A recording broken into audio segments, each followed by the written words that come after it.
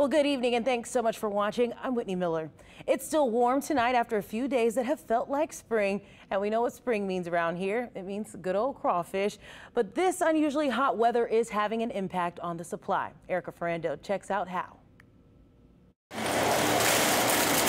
In the 80s, definitely feels like a crawfish kind of day. A warm but pleasant Sunday afternoon was enough to convince Brendan Pichon to try his first crawfish of the season. A little early, but I mean, as soon as the sun comes out, I'm ready to get the crawfish, you know? He went to Bevy's Seafood in Mid-City. Honestly, they're a lot bigger than I thought they would be at this time of year, and the flavor here is so good. He wasn't the only one with the idea. Yeah, they're real good. Bruce Walker is visiting from Michigan. We were sick of the cold. It was wind chill 19 below. So we decided to come down here and eat crawdads. He's only tried crawfish once before. It is weird, but it is delicious.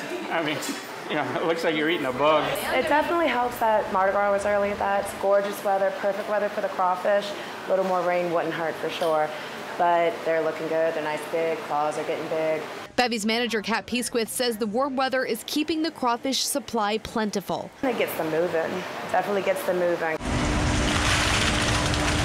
She says prices are slightly lower than this time last year. According to the Crawfish App, a boiled crawfish is going anywhere from $4 to $8 a pound. So far, everything's looking like it's going to be fairly optimistic. There's a lot of crawfish out there to be had. As long as the weather holds and we get plenty of rain, because dry ponds mean no crawfish.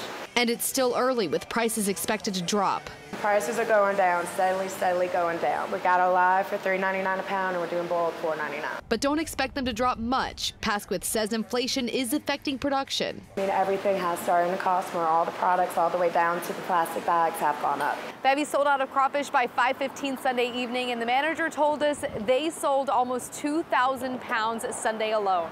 I think it looks like it's going to be a good season. And the demand is clearly there. Erica Ferrando, Eyewitness News.